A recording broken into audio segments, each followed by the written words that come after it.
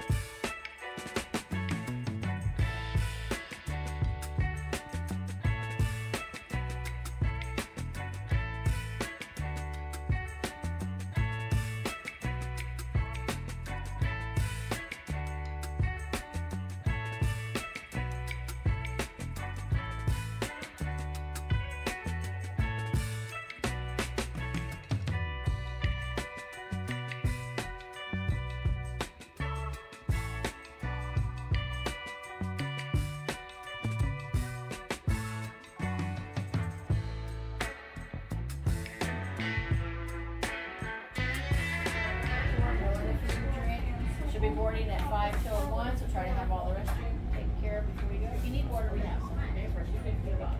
Okay. I think we will need to help you. You learned in your training. Say Frankie. Everybody's attention for the rules, okay? A lot of it is about your safety. And then we're going to get your tour started. Who here is ready to see an alligator today? Who here is ready to see newborn little piglets that can fit in the palm of your hand? Guys, we have so many baby animals out here. Wait till you see what we have out here. So let's head on now and go look for them. So once again, my name is Rhonda. Welcome to Babcock Ranch Eco Tours. Let's get your tour started. Here we go. Guys,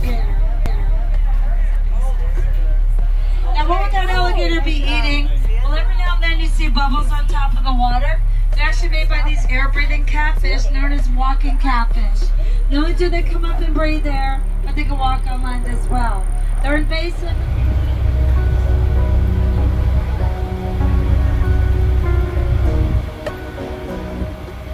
The beautiful sandhill crane. Let's go say hi.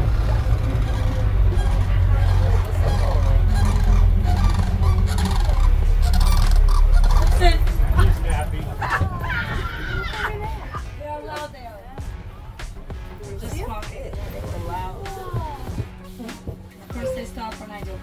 Alright guys, so the sandhill crane can grow up to 5 feet tall and have over a 6-foot wingspan. They migrate from as far north as Canada, Alaska, even Siberia. Now sandhill cranes are monogamous birds, which means they mate for life. They're lovers forever. In fact, notice the red heart-shaped crown on the top of their head. Now should the other mate pass away for some reason, they will look for another mate. Now they're a pasture bird. They build their nests along open pastures. Females can lay up to 3 eggs.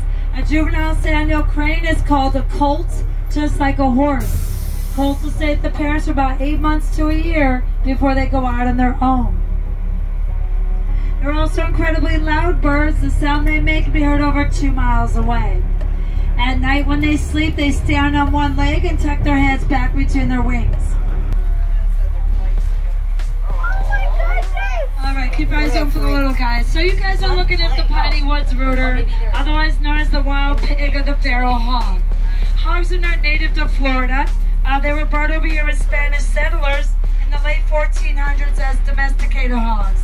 But they let them run wild, and now they're out of control. The female of the sow, she can start having litters as young as 6 months old. They give anywhere from 3 to 12 piglets, and they give 3 litters in 1 year. So the problem with the hogs, guys, you notice that they have dirty noses. They come out in these areas and dig it all up with their nose. You may have noticed it throughout the tour. It's called rooting. You may have noticed it's very destructive. It kills tree saplings, weakens root systems, and they also destroy crops. So because they multiply so quickly, and because they create so much damage, they really encourage people to go out and hunt trap hogs. It is open season for hogs here in the state of Florida. Florida is second to the state of Texas for having the highest population of feral hogs. Seriously? Seriously, guys. Look at those little black and brown ones. Oh my gosh, I want to pick one up. Can we take one? Oh my goodness. I want to pick one up. Look at them. They're playing in the hay, in the grass. Oh.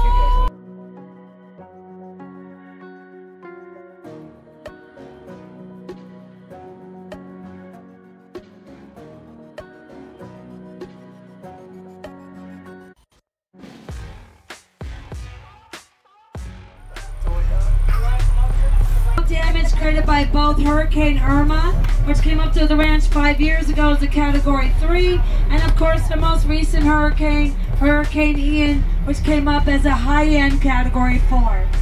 Energy to the Babcock town, which is about 6 miles south of the ranch here. So after your tour today, go head on down to the Solar City and check it out. It is open to the public. So as you're enjoying wildlife, guys, we have some turkey vultures on the left. Look for white-tailed deer in the solar panels as well. They hang out there.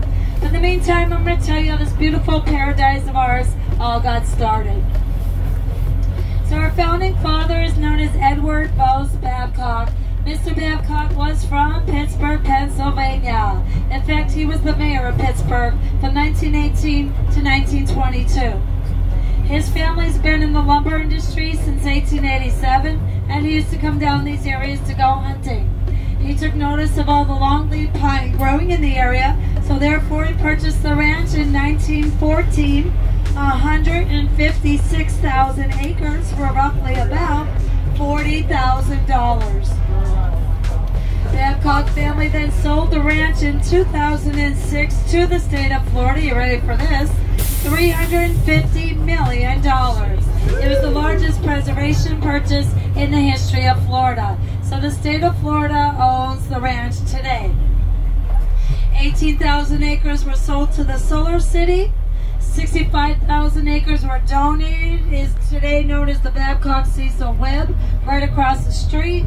And this cattle preserve you guys are on right now stands at 73,000 acres, which is still rather large. That's roughly about the size of the city of Orlando.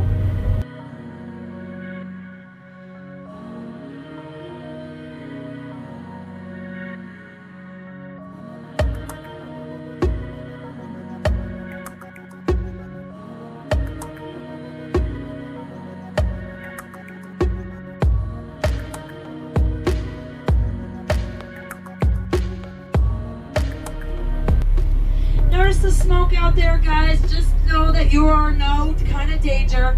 This week we have been doing what we call prescribed burns. Fire is a natural part of the environment because of lightning. So they burn out all the undergrowth so all the seedlings in the undergrowth can germinate and grow. It also burns out diseased or invasive trees as well. Our cowboys do all the burning for us out here on the ranch, and they burn an area every 3 or 4 years depending on the growth. So we just burned this like 3 days ago. It's still smoldering.